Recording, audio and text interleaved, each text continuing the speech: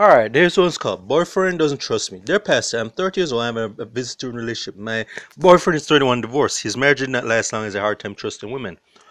Okay, so see where this is heading. He was born in Jamaica but came to America and finished high school there. He's a sweet soul and women would like to have him.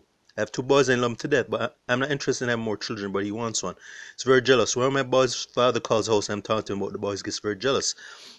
To show him repeatedly there's nothing between us. I've never cheated on him. There's no reason for me to do so. I'm quite sure I'm happy in the relationship that we have. He calls all women cheaters. It bothers me. So no, I'm not a cheater. We have a very good sex life. How can this relationship go on if he doesn't trust me? That's a rhetorical question right there, sweetheart.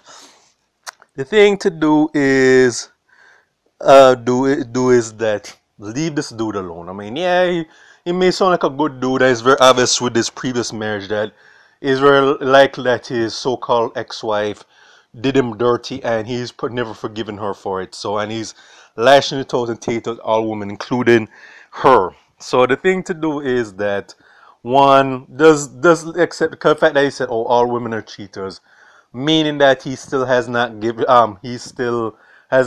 go of the past. And yeah, does it hurt to get your heart broken like that? Does it take time to heal? Yeah.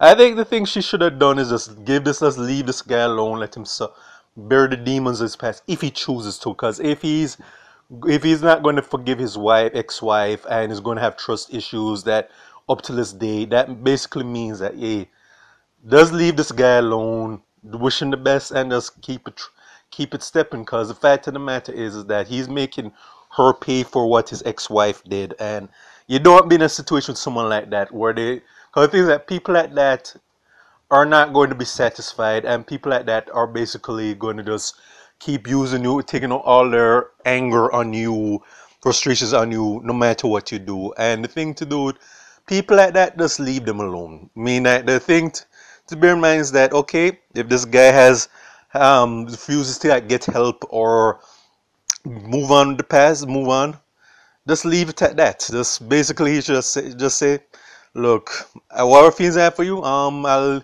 best thing for you is wish you the best. Hope you heal emotionally and spiritually, heal from what was done to you, and just keep it stepping. Because one thing you're going to have to understand is that he's not if he's made up his mind he can't trust you. There's nothing you can do. And as I said, the best thing to do is just leave the dude alone. Just say, you know what? All right, let's call it today. Go your separate ways, and she should just worry about her children and whatsoever. That's pretty much all I have to say. So, this is for State of Jamaica and the Caribbean. Check out my YouTube pages, Miles Goose and Farron, Miles Your Productions, Real Thoughts and Miles. All right.